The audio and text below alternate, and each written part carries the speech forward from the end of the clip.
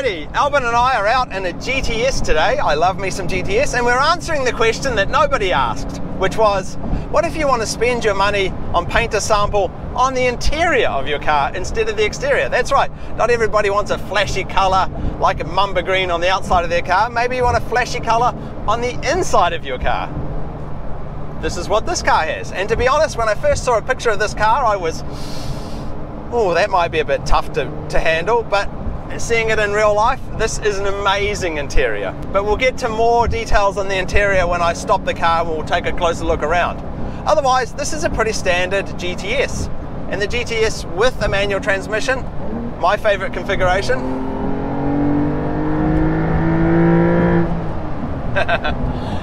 And they are incredible cars to drive. Yes, the S and the GTS really are, in my book, the pinnacle of the 911s at the moment. And as we come towards the end of the 992.1 production, a lot of people are asking me, when is the 992.2 coming out? Well, it seems that we're getting about a half a year of model year 24 in this current model. That is, until the end of the year, we'll still see 992.1s, and then it will switch over for the model year 24.5 for the new 992.2s. The problem that people are having, of course, buying cars right now is that we're starting to get low on parts. That is, they're dropping some features out of these 992.1s because they're just running low on parts. And this particular GTS is actually a build that I approve of. It's a pretty basic build. That is, apart from the money spent on the interior, there's not a lot of other extras. It's got the sports exhaust and the premium pack, but it doesn't have rear wheel steering, and it doesn't have a lot of the other expensive options like PDCC or any of those things which end up really raising the price of these cars and don't really add a lot to them. You know, the Carrera T, the Carrera S and the GTS are all such amazing cars. Even in their most base form, they don't need a lot of extras. The other interesting thing about this particular car is that it had the paint protection film put on by the dealership, and it's a complete paint protection film, the whole car, and it's a pre-cut paint protection film, and it is just one of the worst jobs I've ever seen. And it's one of those things where, you know, the owner of this car was sort of forced into this option because to get this allocation he had to buy a bunch of extras, including paint protection film.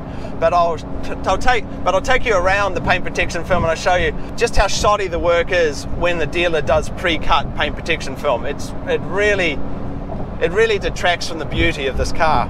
Before we get to talking about the interior, let's give it a little bit of a thrashing. I'll drop it to third, put my foot down. Ooh!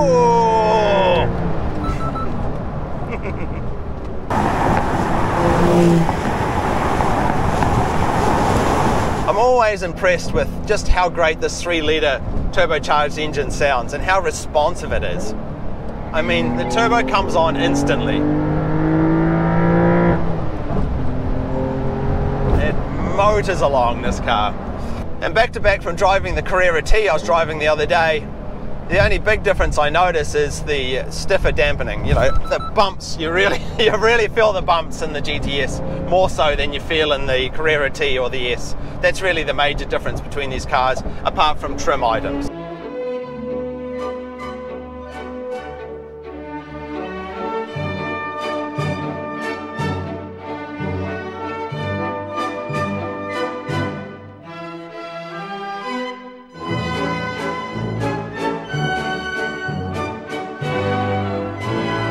Okay, let's stop messing around and take a look at the money shot of this car, where the money has been spent, so to speak.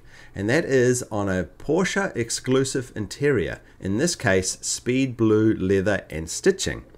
Yep, this is $17,000. Excuse me, Albert, we just need you out of here for a moment. $17,000 at point of purchase. In fact, I think it's gone up a little bit since then, but it does include a great deal of customization within the car. And as you can see, it includes a leather package here, all down the side, all sorts of stitching around the top and the edges, the steering wheel, you name it. There's stitching everywhere, matching the very bright speed blue leather inside. Also includes the 930 leather package, and if you have a look around, you'll see a lot more leather everywhere. This particular car has also had some customization done, but here you can see Porsche exclusive manufacture. This is the stamp for when you spend that $17,000 on this interior. And the whole idea is to personalize this car to the owner, which is very much what's happened here. And as you'd expect at this price point, they really take the deviated stitching package to another level. But let's talk about this colour combo.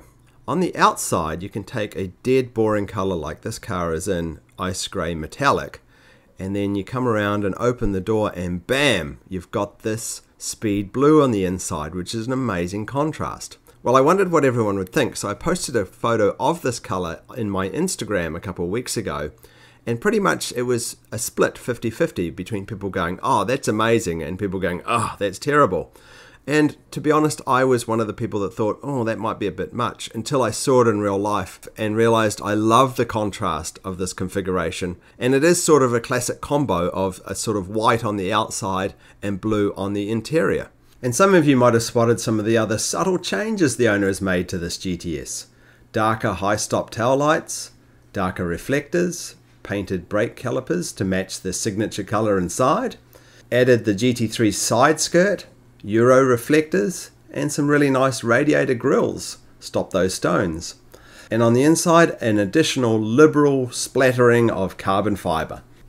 So finally, I wanted to circle back and talk about the paint protection film that was applied to this car. This is known as pre-cut paint protection film. And as you'll see, the results are pretty horrendous. When you don't have paint protection film custom fitted to your car, you get results like this, where there's big gaps between the film and the panels, and you even get overlaps or overruns which collect dirt and look unsightly.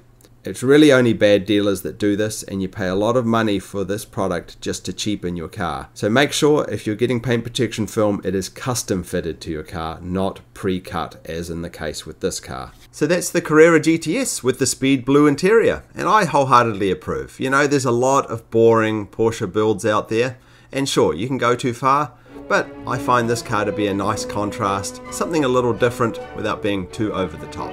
Anyway, I want to thank you guys for watching as always, and I'll see you guys in the next one. Bye then.